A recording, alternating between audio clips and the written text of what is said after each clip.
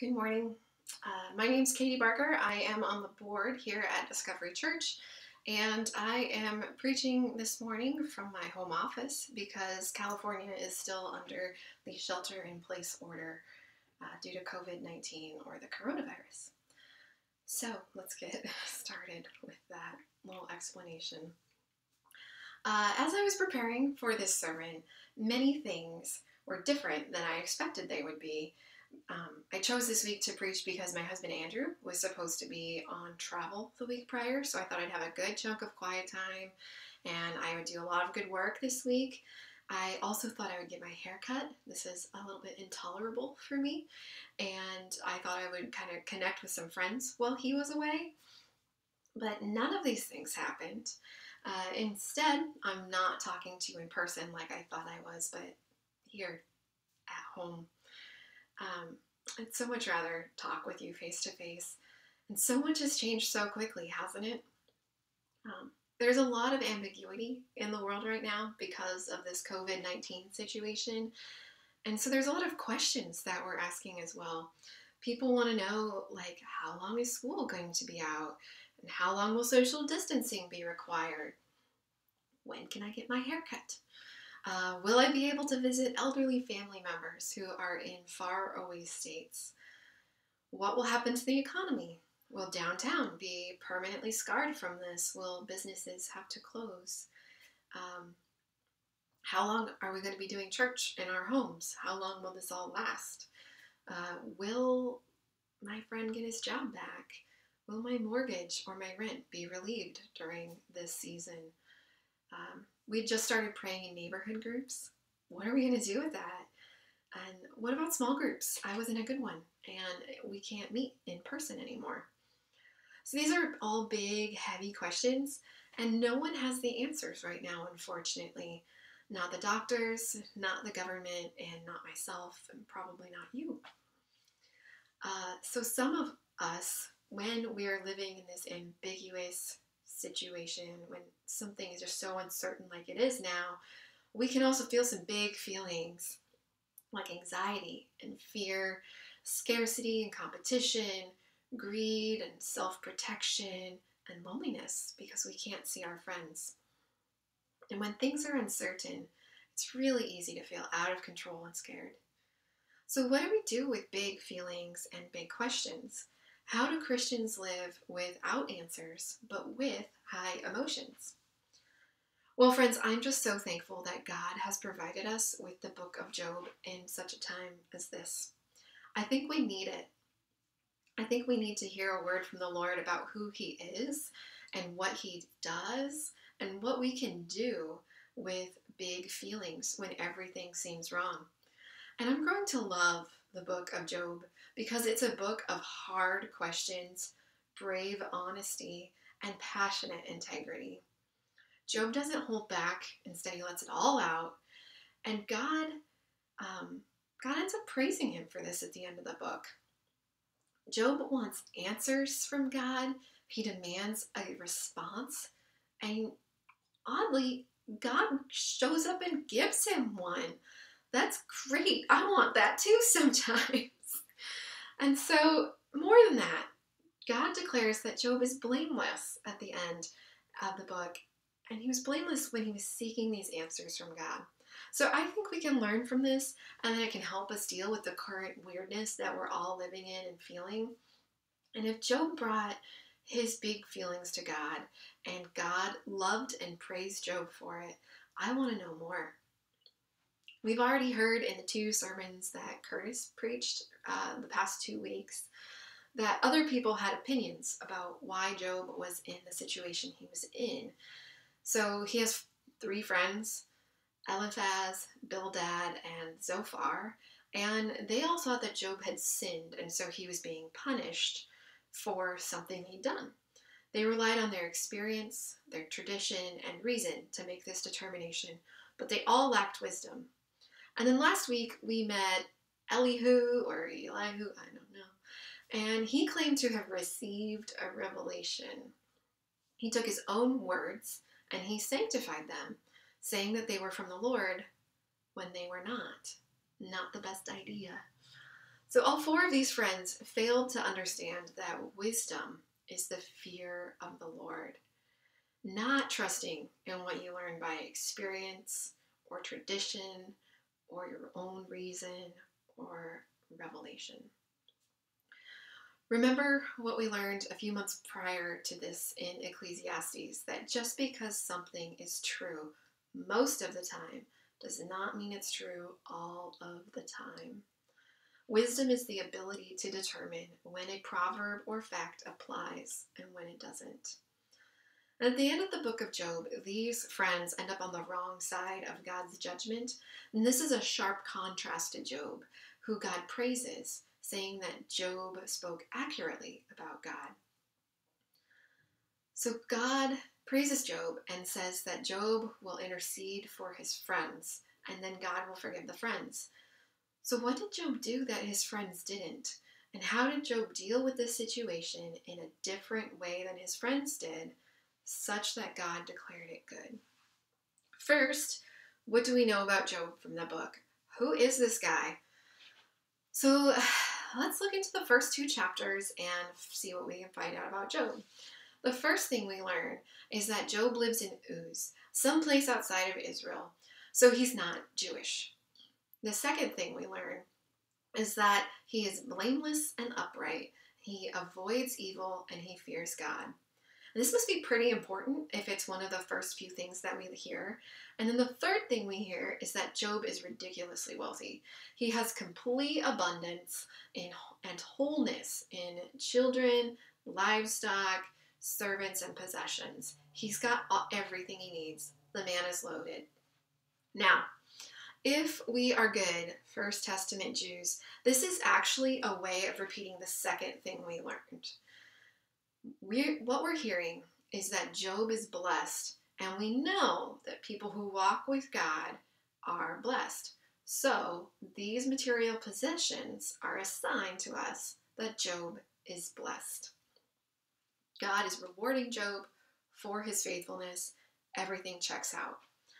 But remember, Job lives in Uz, outside of Israel, so he's not even Jewish. And the Lord is blessing him like this for all of his faithfulness. That's pretty incredible. So Job must be the real deal. Next, we learn that Job serves as a priest for his household and that he is very faithful in this service. He sacrifices regularly and often for sins his kids might have committed. I don't really do that for myself. Perhaps I should learn something. So Job values holiness so much that he takes on extra time and extra cost to atone for potential sins that may have been committed by others in his household.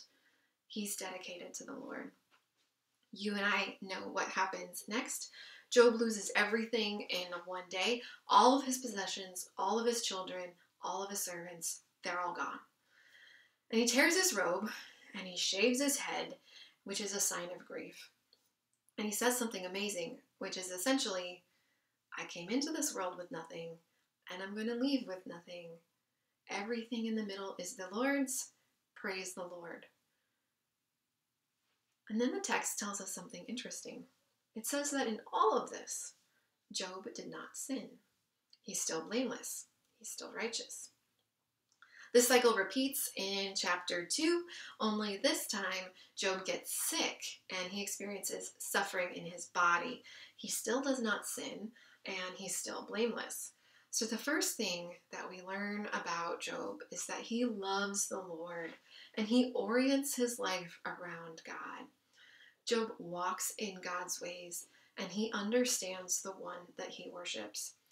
Job is a picture of faithfulness. He is blameless because the text tells us he is. So Job is blameless, but he's also human, and he has big feelings and some dark words. The man is angry. He's depressed. He hates his circumstances. He wants to go back to the way things were, and he'd rather die than live in all of this pain and shame. He wants to take God to court and get a response and some explanations for what is happening. He's very passionate. Job knows that God is involved and he wants answers. So as Job is wrestling through these big feelings, grief, anger, depression, despair, he's asking one main question: why has this happened to him?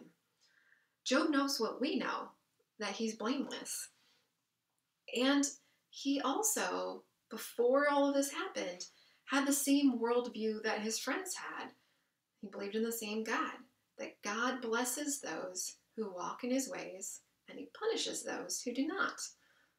But what does he do with now? Now he can't make sense of things. He is experiencing something that is completely opposite of his beliefs. And his beliefs and his experience aren't matching up. If Job was innocent, if he really was blameless, why is he being punished? Job has searched his soul, and he has found no sin that he should repent of. He vigorously maintains his innocence while his friends yammer on about how there's probably something he missed and he needs to look deeper and just repent. But Job knows that he's blameless. So why are things happening? Why are bad things happening to this good person? You and I both know something that Job doesn't. God has allowed Job to be tested.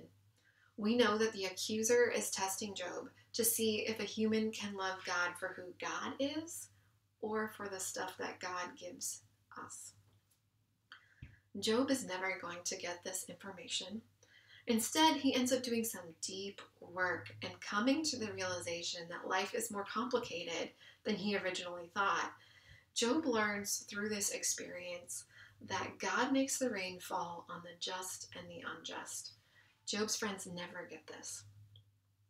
But most importantly, while working through this, Job continues to point his words toward God. Job prays and pleads and muses on God and what God is doing while he's working through these big feelings. Job loves God and he seeks God in his suffering. So when we're suffering, can we turn our feelings to God? Can we wrestle with big questions with God? Can we remain connected to the giver of life when it feels like life is giving way? God, at the end of the book, is going to state that Job is his servant and he has spoken accurately about God. So what are some of the things that Job says about God? Job believes God is powerful. And what else does he say? Well, first, he says that God is wise, mighty, and strong. He says God is the source of wisdom. God is the watcher of humanity and the maker of people. God is the source of Job's life events. God is the all-powerful creator. God is gracious. God is the source of Job's hope. God makes the rain fall on the just and the unjust.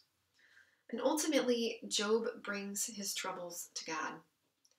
For those of you watching the video, there's a link to a text of this sermon, and I've got Bible verses for you there if you'd like to dig deeper. Job knows that God is the source of wisdom, which is why he continues to orient himself toward God. Perhaps God will help him understand what's happening. Job says in chapter 28, "But wisdom, where can it be found? Where is the place of understanding? Humankind does not know its value. It isn't found in the land of the living. The deep says, 'It's not with me,' and the sea says, 'It's not alongside me.' But God understands her way. He knows her place, and he looks to the ends of the earth and surveys everything beneath the heavens. In order to weigh the wind, to prepare a measure for waters, when he made a decree for the rain, a path for thunderbolts, then he observed it, spoke of it, established it, searched it out, and said to humankind, 'Look, the fear of the Lord is wisdom.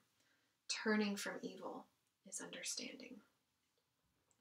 Throughout Job's many speeches, he addresses his complaints, requests, and his emotions toward God. Often there's a searching or a questioning to his words. He doesn't have all the answers, and he's working out the answers to the questions with God. As Job works through his grief and his other big feelings, he starts to long for the intimacy and connection that he felt with God previously. Job yearns for the previous days when he felt cared for by God, when he felt God's presence. In chapter 29, he writes, "Oh, that I were as in the months of old, as in the days when God watched over me, when his lamp shone on my head, and by his light I walked through the darkness.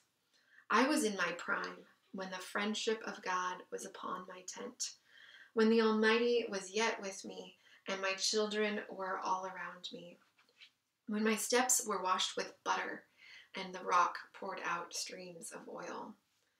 Job misses God. He misses the things in life that were signs of God's presence with him. A sense of walking in God's ways, a connection to the wisdom or friendship of God, and when God revealed his relationship with Job through physical blessings. Think of that. This wealthy man had children to help him run his family business, and it made life feel easy. All of the hard and the rough edges were smoothed out and lubricated such that things went easily for Job. And remember, Job understood that these blessings were signs that God was with him. Job believed that God blessed righteous people. But now Job's coming to realize that God causes the rain to fall on the just and the unjust. So in Job's final complaint, he longs for the good old days, and he says, "I cry to you, and you don't answer. I stand up, but you just look at me." Now he feels alone. God seems far off. And that is what hurts the worst. If only God were near so that Job could talk to him. If only they were in court and Job could lay his accusations against God and hear his response. If only God would come near and intervene in all of this pain. Oddly enough, that's exactly what God does. He shows up, and it's not a courtroom, and Job doesn't get to state his case. You see, Job has already stated his case because God has been listening this whole time. Even though it felt like God was far off, it turns out that he was near, and he was listening and watching over Job. Also, remember that God set a limit for the accuser in the beginning of the story. The accuser could make Job suffer physically, but he couldn't take his life. Job has been despairing, feeling like he's near death, and saying so quite forcefully. But we know that that's a feeling and not a reality. Job will not die from this ordeal because the boundary has been set by God. Even in all of this pain, God is preserving Job. So when God shows up, he makes 2 long speeches about what God does. God sort of explains to Job what is in his job description, and then he basically asks, "If you think you know so much, would you like to give it a go for a day?" God pauses after each speech, and he allows Job to respond. God is gracious. He gives Job the last word. God finishes talking, and then he allows his servant to speak last. How many of us do that? And now, how does Job respond? He says very little, and this is wisdom. The fear of the Lord is the beginning of wisdom. So Job essentially says, "I have nothing to say. I've already said too much." Job is having an encounter with God, and he's smart enough to keep his mouth shut. The second time, Job responds to God in chapter 42 by saying, "I know you can do anything, and no plan of yours can be opposed successfully. You said, 'Who is this darkening my counsel without knowledge?' I have indeed spoken about things I did not understand, wonders beyond my comprehension. You said, 'Listen, and I will speak. I will question you, and you will inform me.' My ears had heard about you, but now my eyes have seen you. Therefore I relent and find comfort on dust and ashes. Basically, Job is admitting who is who. God is powerful and mighty, and Job isn't. God is the source of wisdom, and Job isn't. God is God, and Job isn't. What Job is saying here is that he spoke about things that he didn't really know or understand fully. It's like he was looking through a foggy window and then it clears and he can see the picture clearly. Or it's like the movie, The Sixth Sense. You're watching a coherent story and then one line changes everything and the meaning starts shifting. All of a sudden you mentally review all of the stuff that happened earlier in the movie and you come to realize that what you thought you were seeing, while still accurate, didn't mean exactly what you thought it meant. And so the things you were seeing weren't false, but they weren't clear or fully revealed. This is what's happening to Job. His encounter with God peels back the curtain so he can understand and see more clearly than he did before.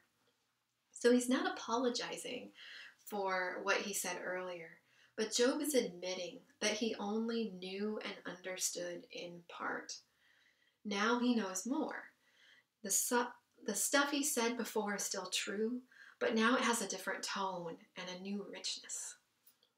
Job confesses to God that he only knew in part, but that now he knows more fully, and then he shuts up.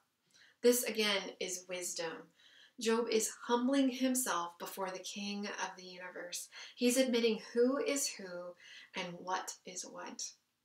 It wasn't wrong for Job to speak about what he knew before, but it's also right for him to admit that he learned more. Job says, "My ears had heard about you, but now my eyes have seen you."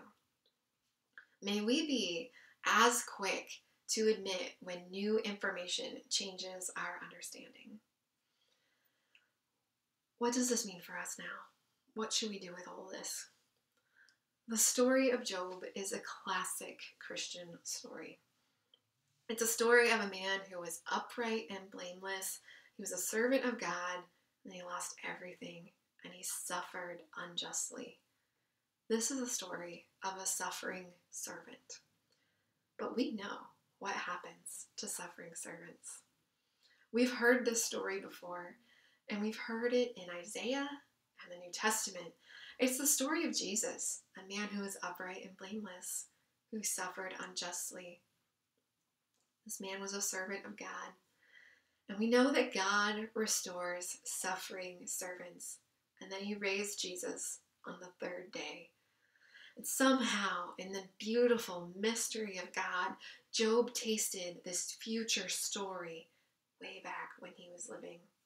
Job said, as he was living it out for us so that we'd recognize the future story when it happened later, he boldly claims in chapter 29, "I know that my Redeemer is alive, and afterward he'll rise up on the dust.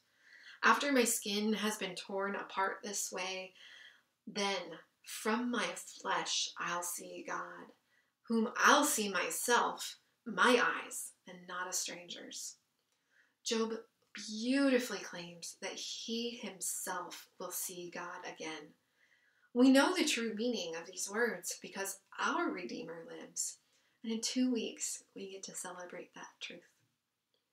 Till then, may the lesson of Job be a comfort to us in these weird and crazy times.